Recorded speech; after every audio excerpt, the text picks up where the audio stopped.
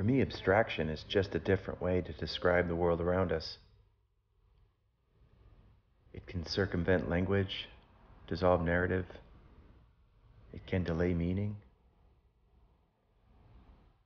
Those rational associations with what we're looking at just fall away. It can send us into a transitory state, like an active meditation, activating that pre-language part of our subconscious. We speak at about 125 words per minute and think cognitively at around 12 to 1400 words per minute.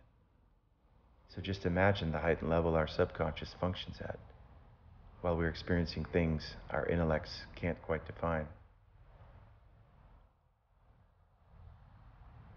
There is something about understanding form in its most basic components in order to highlight or distort it.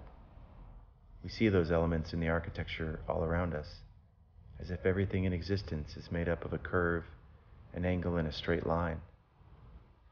Using the term architecture in its broadest definition, we find it in our script,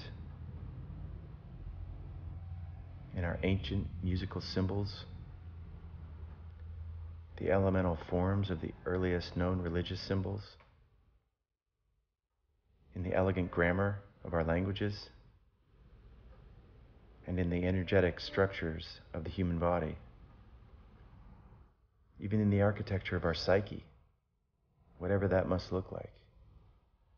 Architecture of the organic world, that gravity-defying strength found in nature, made up of minute geometrical structures.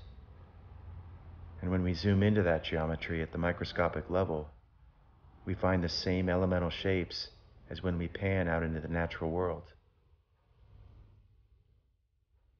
And again into the wider universe. For someone like me with a linguistic background, I call this the grammar of form.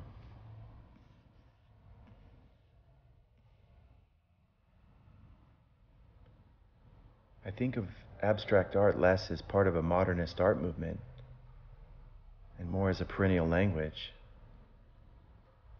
less as a departure from reality than acceptance of the reality that lies unseen. There is a saying, that which is seen is temporary, and that which is unseen is eternal.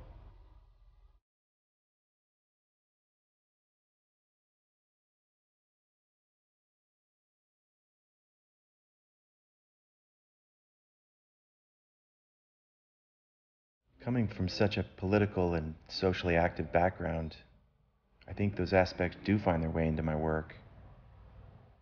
If not for the fact that I've found this language that doesn't discriminate, that isn't problematic and loathsome. My hope really is that this universal language speaks to some aspect of our common humanity.